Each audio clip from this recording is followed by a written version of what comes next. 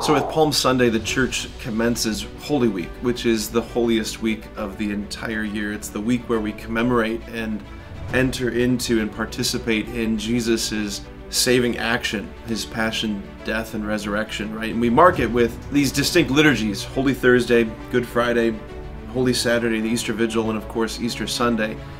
All of it is designed to liturgically, symbolically, spiritually, mystically bombard the senses to give us a way to access and enter into the saving events of Jesus all those thousands of years ago. So a lot of people have, over the years, they've participated. I'm sure you watching this, I'm sure you've done at least one or two of those Triduum liturgies, right? Holy Thursday, Good Friday, Holy Saturday. A lot of people are familiar with those. The foot washing on Holy Thursday, the veneration of the cross on Good Friday, the Easter Vigil and the Holy Night where folks become Catholic, they get baptized, confirmed, the whole long liturgy. It's the liturgy of liturgies that starts with the bonfire outside, the procession with the Paschal candle. It is so beautiful. All of those are so beautiful.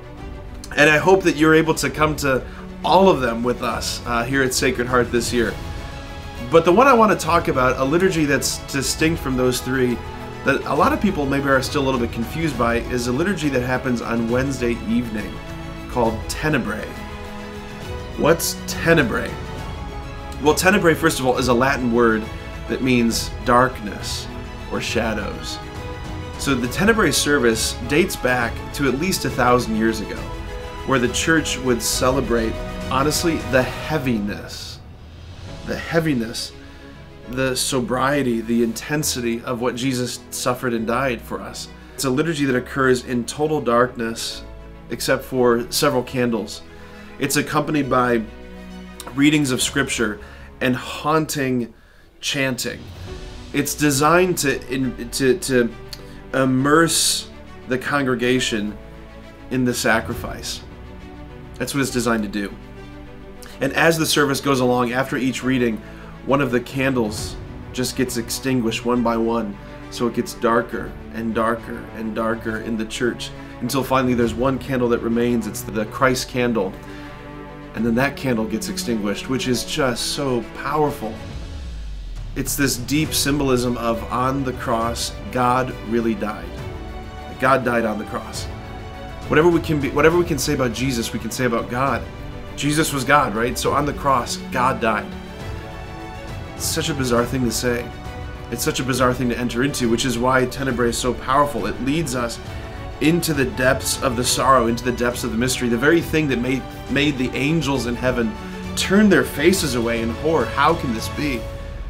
How has that light been extinguished? He who is the light from light, he says, I am the light of the world. How can it be that that light was extinguished? But it was. It was, and we did it. And Tenebrae draws us into that. You know, the interesting thing about Tenebrae is that it doesn't end on a high note. There's no like, and then all the lights come on, you know? There's no, they lived happily ever after. It's like watching a movie. You see the beginning, you see the conflict, you see the hero's descent into the depths, but you don't see how it ends. That's purposeful, right? Tenebrae is inviting us to enter into the ache, to sit with the powerful reality that Jesus really did enter into death. He entered into the land of darkness and shadows because that's where we were. Humanity taken captive by the enemy, held in bondage by the Prince of Darkness, and Jesus goes into the heart of darkness. That's where he goes. There's a powerful moment that happens in the Tenebrae service, and me telling you about it still won't spoil it for you. There's a moment that after all the light is extinguished comes what's called the strepitus. It's this loud, explosive noise. When we were at the seminary, the strepitus was, the music director took a huge drum and he banged on the drum out of nowhere. So like in the dead of silence, in the dead of the darkness, all of a sudden comes this huge banging noise. It's designed to symbolize the earthquake after the death of the Lord on the cross. Just the chaos of it all.